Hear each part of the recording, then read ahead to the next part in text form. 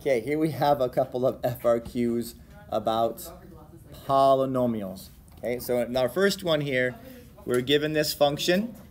Okay, so here's your function. It is a third degree or a cubic function. And we're first asked to completely factor it by grouping. Okay, so I'm not going to rewrite it, bless you, but you should know that in grouping we want to put parentheses around the first two things and parentheses around the second two things. Okay, and then we come to ourselves and we say, okay, what do these things have as a common factor, right? What do x cubed and 3x squared have as a common multiplier? And hopefully you can see that they have an x squared as a common multiplier, which means I have an x plus 3 left over, so I put that in parentheses. And then we come to our next grouped thing, a minus 25x and minus 75, and ask, what do these two things have in common? And they have a minus 25. Okay, so if this term, if your x value has a minus in it, then you will always have a minus as what they have in common. Okay, so that means we're going to change the sign of what's left on the inside. So if we pull out a minus 25, that means we have an x plus 3 left over in parentheses. Okay, so now we're looking at one term, right? That's a product, and one term, that's another product. Both of these terms have x plus 3 as a common multiplier. So because that is true, we are able to further factor out the x plus 3. Okay, so both of these get factored out as one single thing, and we have an x squared minus 25 left over. Okay, so then the question becomes, can you further factor this quadratic here, this difference of squares? And the answer is yes, we can. What numbers multiply to give you negative 25 and add to give 0? Those are minus 5 and plus 5. Okay, so we have now successfully rewritten our polynomial, right, which was in standard form, to factored form by grouping. Okay, moving on to part B, it says use synthetic division. So they're telling us how we're going to do this by using synthetic division to show that x plus 3 is a factor of the function. Okay, is a factor. So that takes us, and then explain why. So we have to use some words. Okay, so let's think about this for a second. If we use synthetic division and our thing is a factor, what do we expect? Expect to get a remainder of 0. Okay, so that's what we're trying to look for. We are looking for a remainder of 0. Right, that is our conceptual understanding. If it is a factor, we will have a remainder of 0. So first we take your x plus 3 and we set it equal to 0, because we need to figure out what number we're going to use with our synthetic division. So if x plus 3 is a factor, that means negative 3 is going to be your root. So we're going to do synthetic division on your polynomial. Right? So we have 1x cubed, 3x squared, minus 25x, and minus 75. Those are the numbers that are going to go into your synthetic division here. Plus 3, minus 25, minus 75. And I don't really need to have a plus 3, so I'm going to erase that. So let's do our synthetic division. Okay, we drop down the 1. Negative 3 times 1 goes right here. Right, so that's negative 3. And then we add. 3 minus 3 is 0. And then we multiply negative 3 times 0, and that goes here, which is 0, of course. So then we add, and negative 25 plus 0 is negative 25. And then we multiply that by negative 3, and that goes over here. And that's a positive 75. And we get a 0 remainder. Okay, so there's your work, right? It says explain why your work shows that it is a factor. Okay, so we're going to do something about this, right? Saying something about getting a remainder of 0, because that's what is going on here. That's what's true. Okay, bless you. Let's figure this out right now. Okay, by the factor theorem. Okay, we took a minute on homework 20, and we talked about the remainder theorem and the factor theorem. Okay, hopefully they're still in your notes. But if you use synthetic division and you get a 0 remainder, that means the linear is a factor. Okay, so by the factor theorem, x equals -3 is a root of the polynomial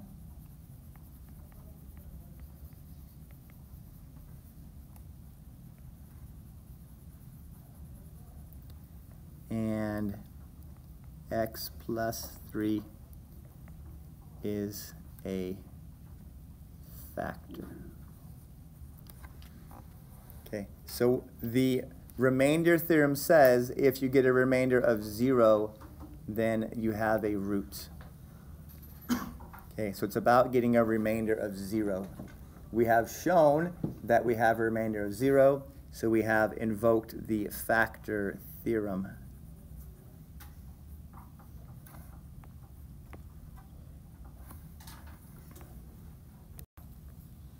Okay, part C says, based on your results from part A. So what did we show in part A? We showed that there were 3 factors. One was x plus 3, one was x minus 5, and one was x plus 5. Right, that's what we did in part A. So based upon those results, what can be specifically determined about the graph? Okay, so we're asking about the graph. So what do we know about the graphs? Right, 3 things about graphical behavior. We know that the graph either crosses, the graph bounces, or the graph flattens, right? Those are our 3 things about the graph that we know. And all of this is based upon what? Math. What kind of math? Good. The multiplicity. All of these things are based upon the multiplicities, right? The graphical behavior at a certain x value is all based upon the multiplicity. Okay? So what is happening at x equals 3? So at x equals -3, the graph will do what? The graph will do what? That's what we're asking. What will the graph do? Will it cross, will it bounce, or will it flatten? What do you think?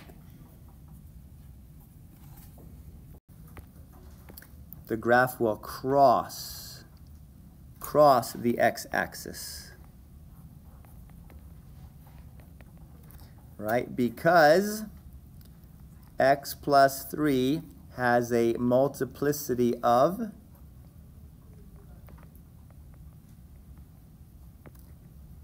1. Right? So the multiplicity of each of our factors, the multiplicity of the roots, all come from the power, okay, of the factor. Now, if we look up here, we don't see any numbers, right? There's nothing up here as a power for any of these factors, which means that they all have a power of 1. Okay, so each of these has a multiplicity of 1, and if it has a multiplicity of 1, then the graph is going to cross at the x-axis. So we say it crosses because it has a multiplicity of 1. Okay, that is the full reason about what's going on the graph. Our last one is another synthetic division problem. We want to know what value of k in this equation makes x plus 2 a factor. Okay, so what do we know? What is the remainder like if this is going to be a factor? The remainder has to be 0. Okay, so we're going to set up and solve this synthetic division problem and see what we get for a remainder of 0. So let's do that. Here's our synthetic division. If I were to solve x plus 2 equals 0, that means x equals -2. Okay, so then what are the numbers inside of your division house? Well, we have -3x cubed. We have 0x squared, so we have to put a 0 in there for x squared. We have a k value for x, and then we have a -2. And we want to have our remainder. So whatever is down here, whatever that happens to be, our remainder needs to be equal to 0. So chances are that's going to be some type of an equation with k that we can solve. Okay, so let's see what we do here. Okay, let's do this thing. First, we drop down your -3. -2 times -3 is +6. We add and we get 6. -2 times +6 is -12, and we add and we get k minus 12. Okay, so here we have ourselves an equation, right? We can't add letters and numbers together, so we write them down as an equation. And then we multiply these both by -2. So we have to multiply the k value by -2 and the number. So we get -2k plus 24. That is the key to getting these right. You have to multiply your k and your number. So we have a -2k plus 22 equals 0.